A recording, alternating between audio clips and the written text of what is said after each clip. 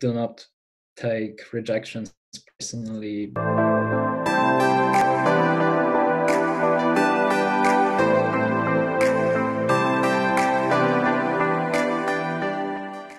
Hi everyone, welcome to the channel, and today I'm very excited to have Karol Blasinski as my first ever invitational guest speaker on here. Karol, pleasure for having you here, and thank you for being on. Thank you for your time.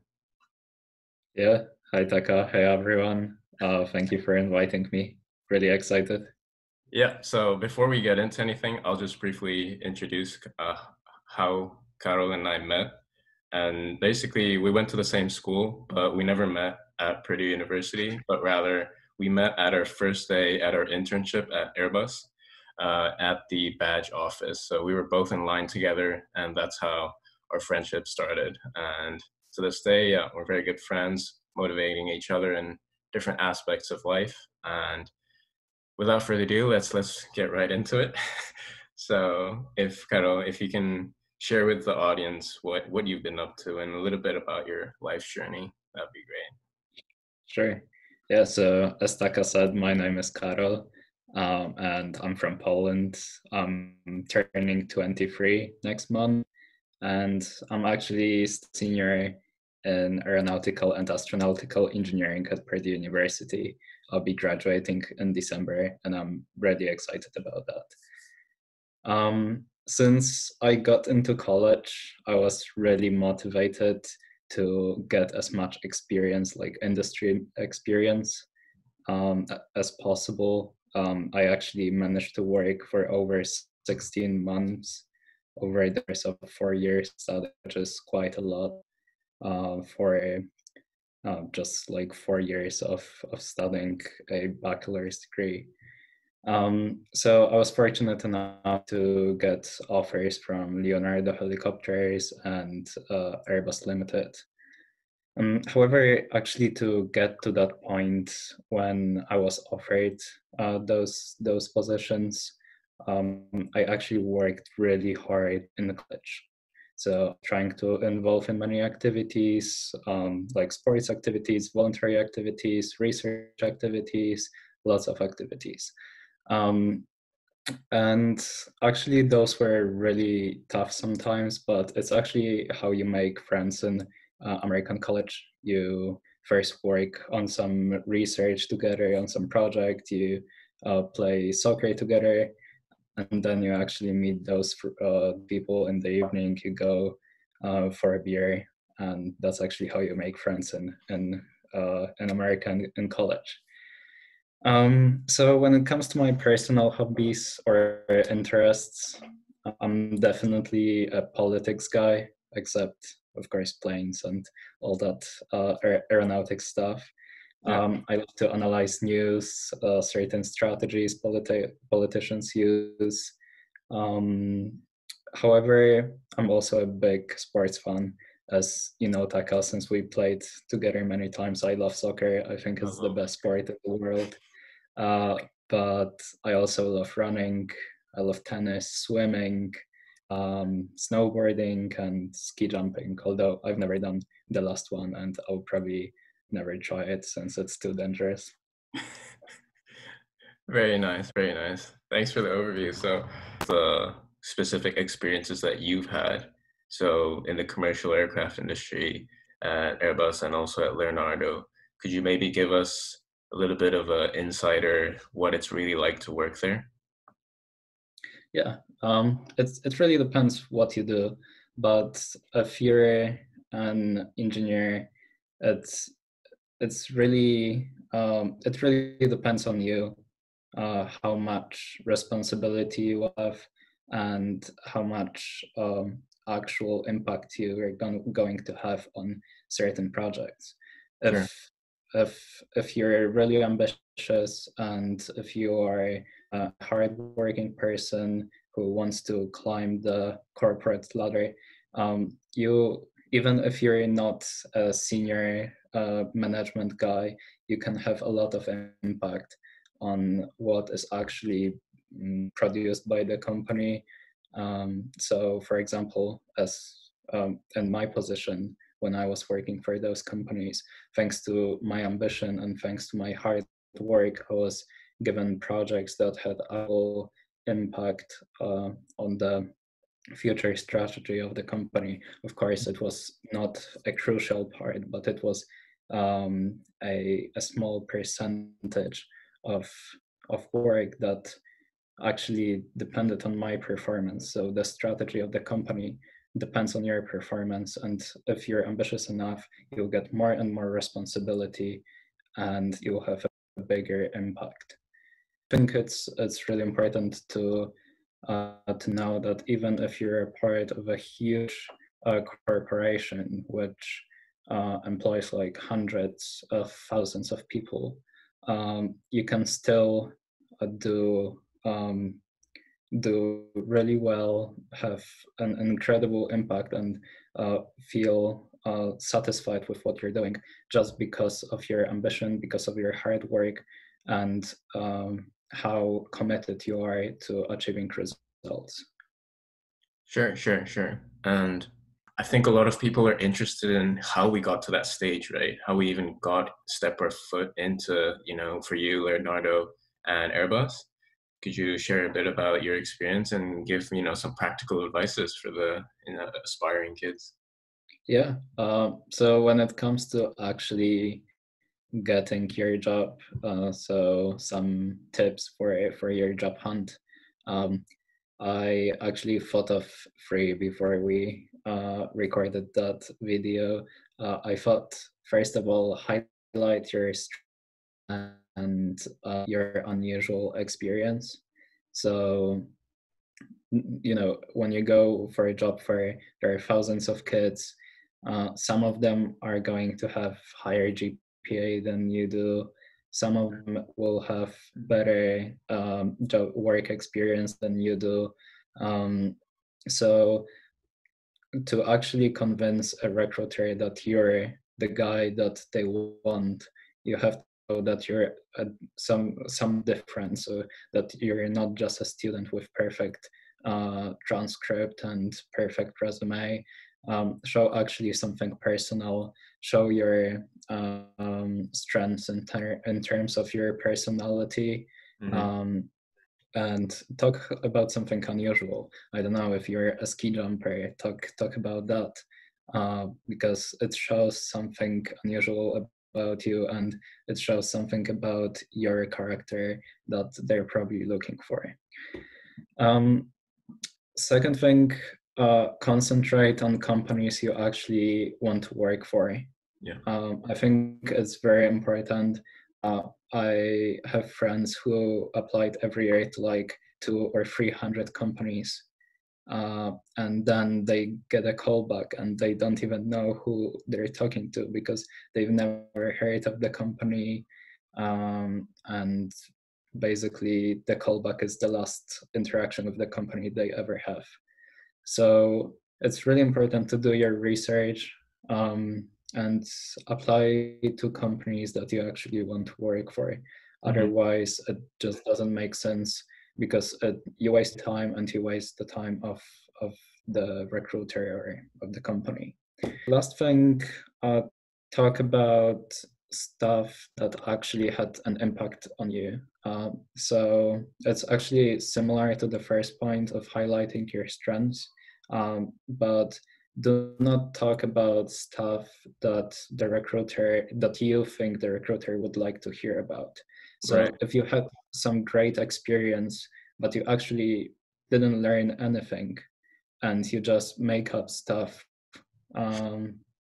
that to make that unusual experience amazing, they will realize that, and it just doesn't make sense. If it's about what you learn about certain experience, not about the experience itself. So find something, so you choose the experience that actually had an impact on you, and talk about the lessons you learned during that experience. That will be more impressive than the experience itself, if that makes sense. Yeah, for sure. I think in essence, a lot of people tend to think what should I say that the recruiter wants to hear? And like you said, Yeah, they're going to be reviewing 1,000+ students, right? Applicants. And so at the end of the day, being able to show who you are, the real you, I think is very important, like you said. exactly. I thought of three soft skills Okay. that, in my opinion, are crucial to actually um, be successful in any industry. So for me, that would be leadership skills, teamwork, and communication. Mm-hmm. So if you want to effectively pitch your ideas, convince people to your point of view or be perceived as a crucial part of your team, you need those soft skills. Um, you must own them. It's like, okay, you might be a very clever engineer, you might be an amazing developer, but you will not be perceived as someone who's crucial to the team if you don't know how to actually communicate your ideas and how to pitch your ideas to the team, to senior management, or your investors, whoever that is.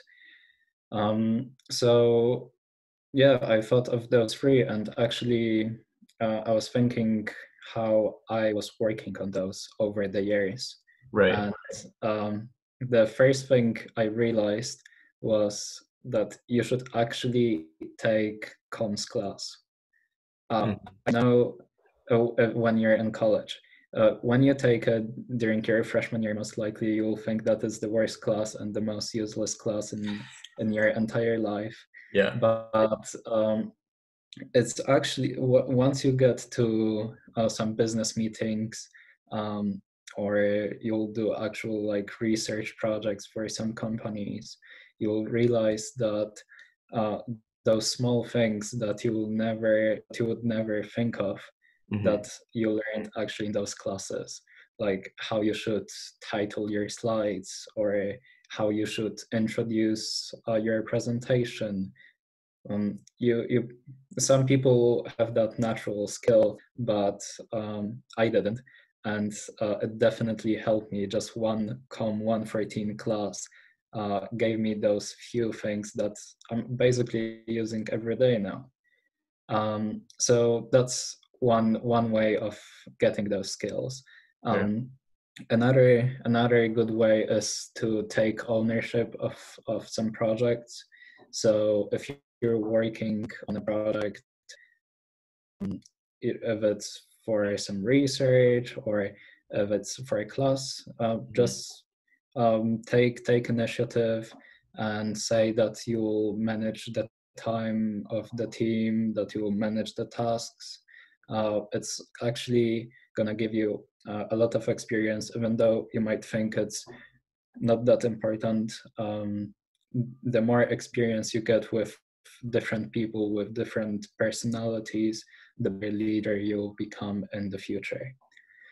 Um, what I've done as well was reading a lot of books Mm-hmm. about teamwork, about leadership, to actually um, see what's the theory, what's the knowledge behind leadership. It's always good to read about some strategies, try them out later when you work a project.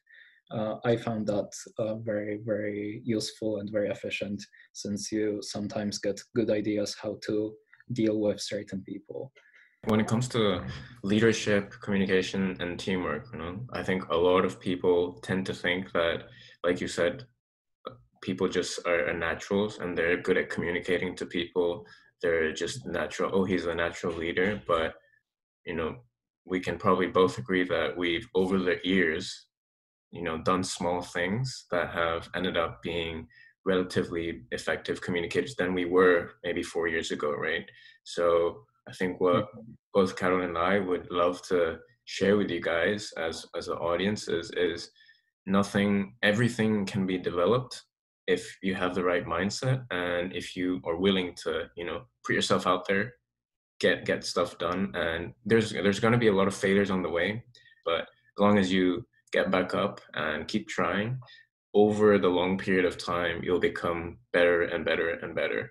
What are some of the life lessons that you, I think, would think is valuable for some of the incoming or current college students to take Mhm. away? I think the most important one is that rejections will be part of your journey, no Mm-hmm. matter what. Like, no one is good enough to get everything. Um, a good example is the founder of Alibaba. Mm-hmm. I'm not sure if you're familiar with him. He's Definitely. like he's a great businessman. Um, he's one of the richest guys in China, Yeah. but he was like rejected 10 times from business schools. Yeah. Yeah, from Harvard. He was rejected from some high schools. He didn't get some very basic jobs, but he's one of the most, I don't want to say successful, because success is, you measure success in a different ways, but Yeah. he's one of the richest guys in China, and he's probably one of the best businessmen in China. Um, so it's really important to remember and find a way to actually deal with rejections. Um, it will come. There will be some sad moments when you don't get the job you want, or you Mhm. don't get into project that you really wanted to work on. But think of every rejection as an opportunity, and actually use that opportunity to become better, find gaps why you were rejected, and use that to increase your value. So that's the first lesson I Mhm. learned over those past 4 or 5 years. Yeah. Um, Second one is actually keep your routines or keep your discipline. Your value can either increase or decrease, like a stock. It's never constant. If you work systematically on your routines, on your body, on your mind, your value is gonna increase. But when you stop, it's constantly gonna decrease over the period when you don't work. So just be sure to, if you need vacations, of course, that's normal, and that's also helping your body. But keep your routines, work systematically, and your value is going to constantly increase. Mhm. Um, and the last one is actually the one I learned recently, maybe a year or 2 years ago. Okay. Explore the world, and I don't mean like physically, but I mean that no degree or university will prepare you to be the best. So if I'm studying aerospace engineer, I want to explore business world. I want to explore communication world. I need different skill set to actually be the best. So explore different industries, explore different ideas, explore different models. That will definitely help you become the best. Work on and will help you to actually keep your disciplines routine, because you might find like a side passion that you will want to develop, and it will give you some excitement in your life. Absolutely. Um, so if I was actually to uh, wrap it up in one sentence, I would say remember your value, make sure to work on it constantly, Mhm. and do not take rejections personally, because they are to come.